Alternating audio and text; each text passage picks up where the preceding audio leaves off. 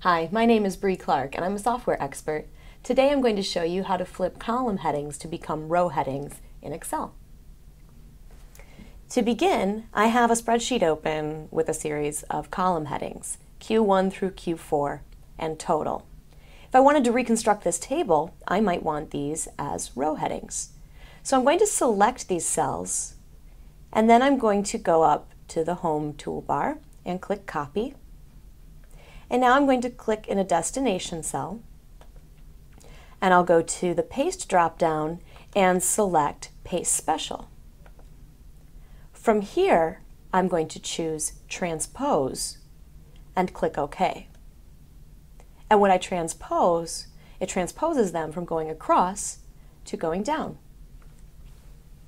My name is Brie Clark. I'm a software expert, and I just showed you how to flip column headers into row headers in Microsoft Excel.